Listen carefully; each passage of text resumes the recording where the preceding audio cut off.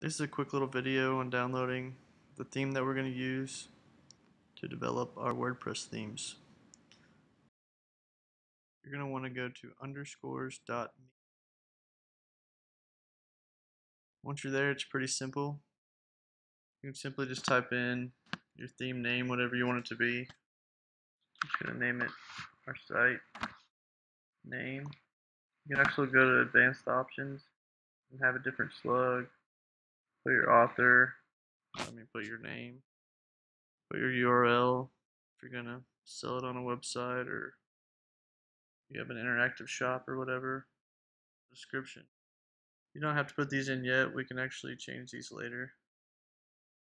If you don't put a theme slug in, it's probably just going to use the name of you picked. Just go with simple options now.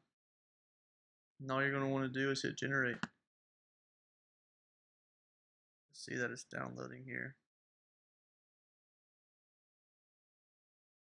That's pretty much it. We'll go over opening the package and all the theme files in the next video.